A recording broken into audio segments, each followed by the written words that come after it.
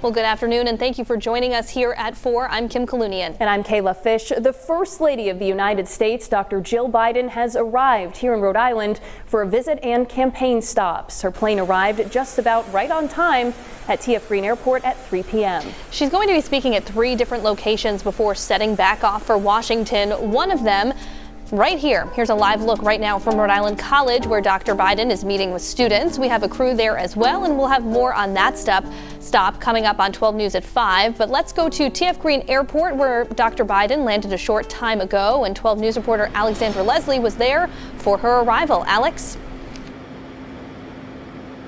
Well, a First Lady staffer tells me that this was Dr. Jill Biden's first official visit and political visit to Rhode Island. When she arrived here at the tarmac about 3:15 this afternoon, members of Rhode Island's delegation, along with Governor Dan McKee, his wife, and Mayor Frank Picozzi, went out to greet her. Now, the plane the First Lady flies on, it's referred to as the Bright Star.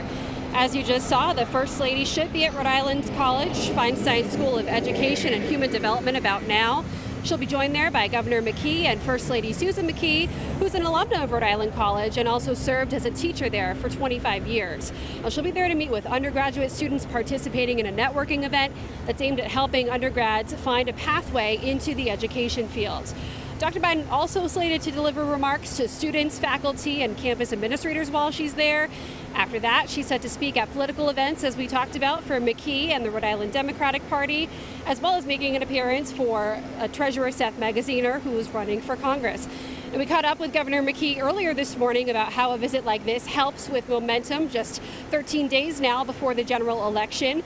His Republican opponent, Ashley Kalus, also had her own thoughts on what this kind of visit meant for the Democrats' campaign when asked about it last weekend. So, to have Dr. Biden here, Jill Biden here, First Lady, that's an honor for the state of Rhode Island, but it also is a good endorsement for myself and others that are running for office right now. And desperate campaigns do desperate things, and that's what we're seeing with Dan McKee. Is he needs to bring in folks from D.C. to help him because he has no record to run on in Rhode Island. I'm told the First Lady is expected to depart from TF Green at about 6:40 this evening, though that could change now since her plane arrived about 20 minutes late. We'll continue with live team coverage coming up at 5. Reporting live from TF Green Airport, I'm Alexandra Leslie, 12 News.